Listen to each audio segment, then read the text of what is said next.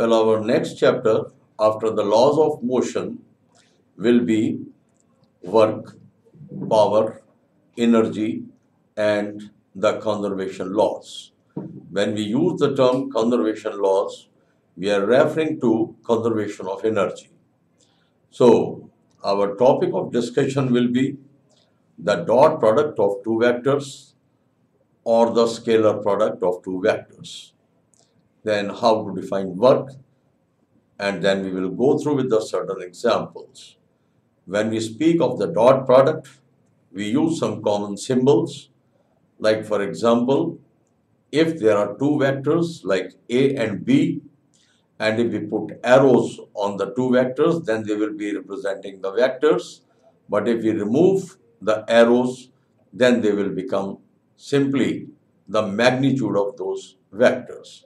When we use the term work, work is said to be done by the force if it makes the body to move in its own direction.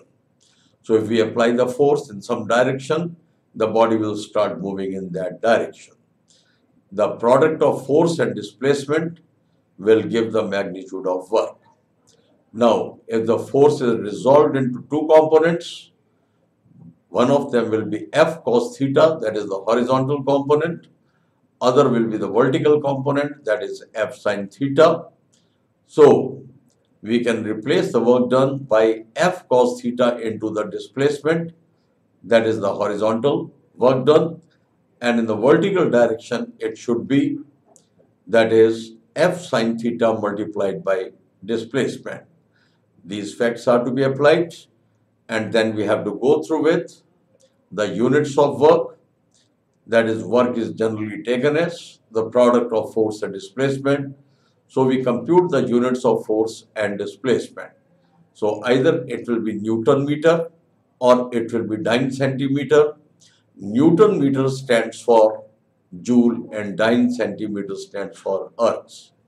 1 joule will be equivalent to 10 to the power 7 joules. 1 joule is equivalent to 10 to the power 7 ergs, and 1 erg will be 10 to the power minus 7 joules. Then in the gravitational units, we have to use the formula like work done is force into displacement, but force will be gram weight multiplied by centimeter, or it is kilogram weight multiplied by meter.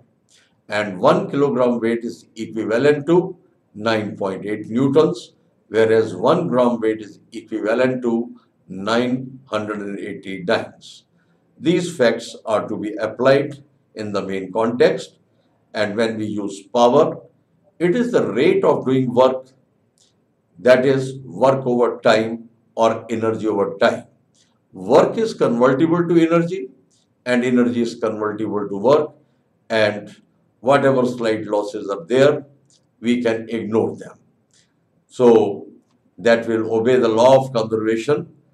So the transformation of energy to mass and mass to energy normally takes place in the fourth dimension, where there is no interaction of energy or mass. And energy will be taken as capacity of doing work.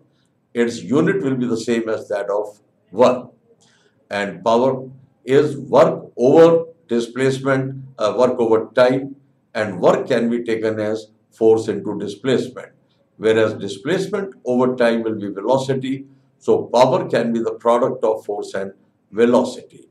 In the laws of conservation of work or energy, we have to see that the total energy will be conserved, total mass will be conserved.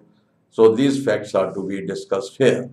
Now, our main discussion will start from the scalar product or the dot product of the two vectors. When we use the two vectors, we can select any two vectors, like forces are F1 and F2, or suppose that there are two vectors A and B. We have to go through with the scalar product or the dot product of the two vectors.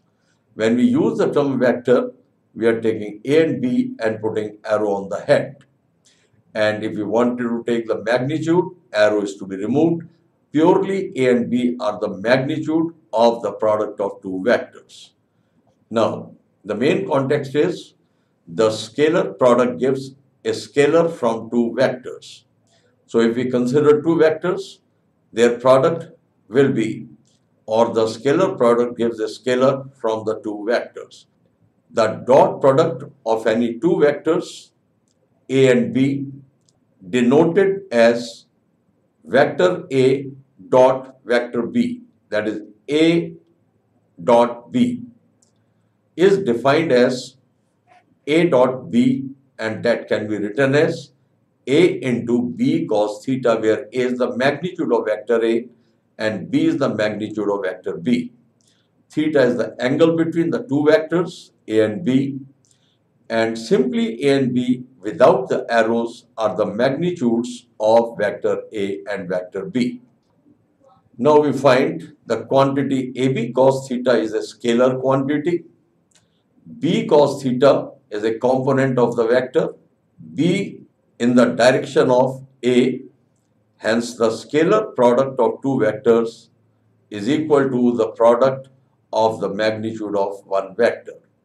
And similarly, the component of the second vector in the direction of the first vector and vice versa. Now we have an example here. We are taking the first example regarding the work. It is written as W is equal to the dot product of force and displacement. So we have put the arrows, that is, arrows are put on the head of F and S.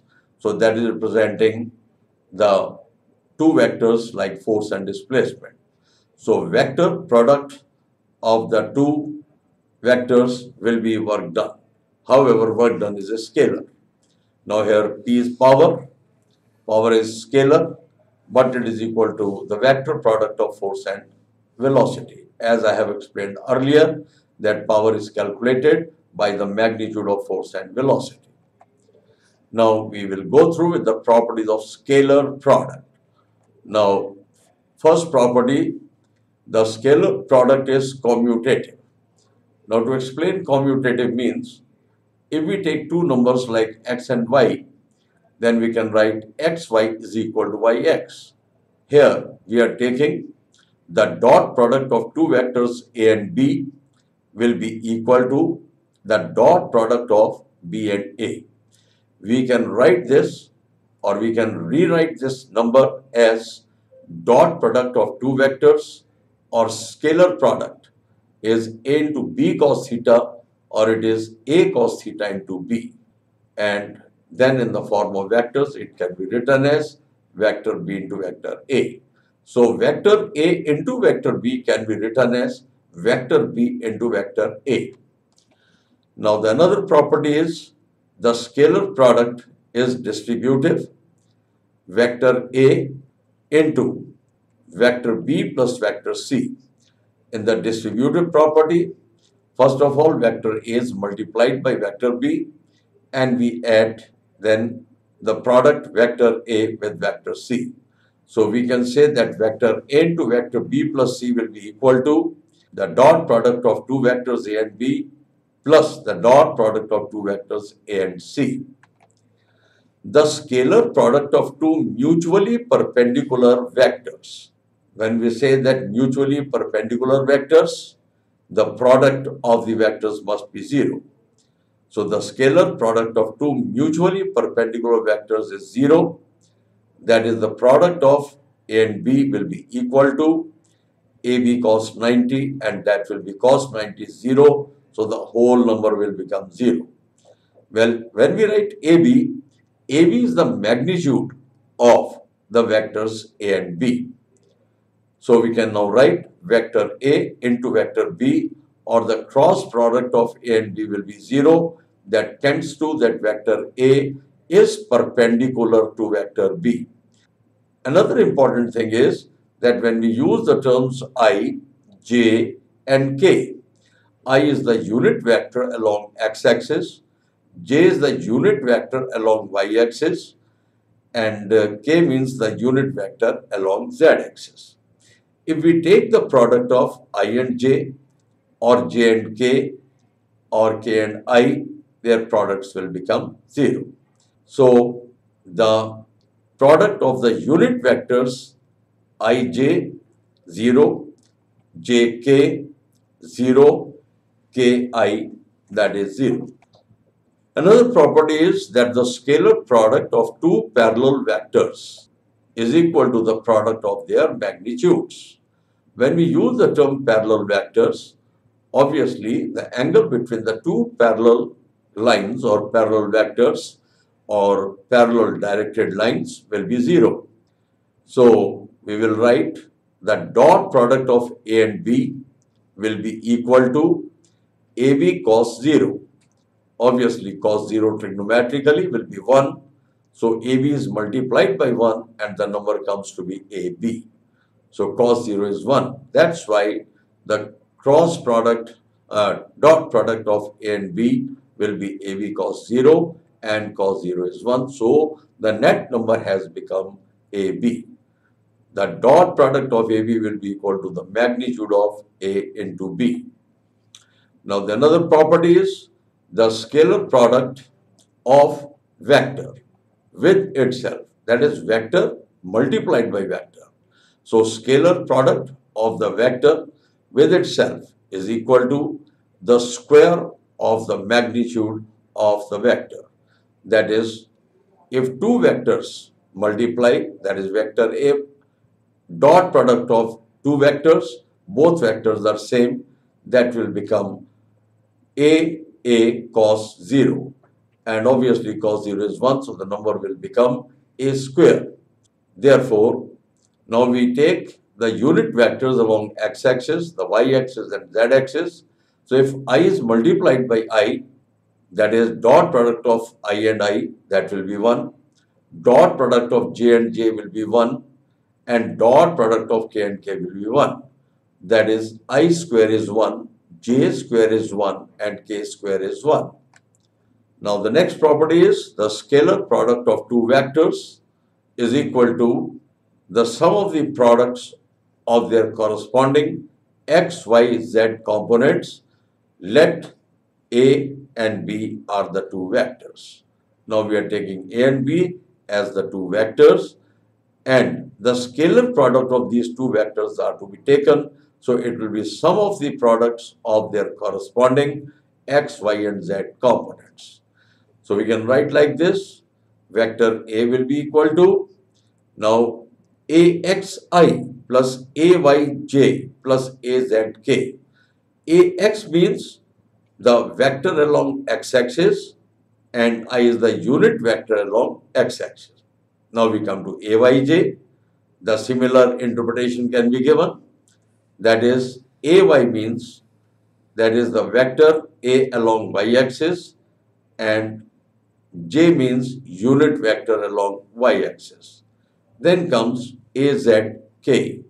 AZ represents the component of vector is AZ along the third axis, that is z-axis, and K represents unit vector along z-axis.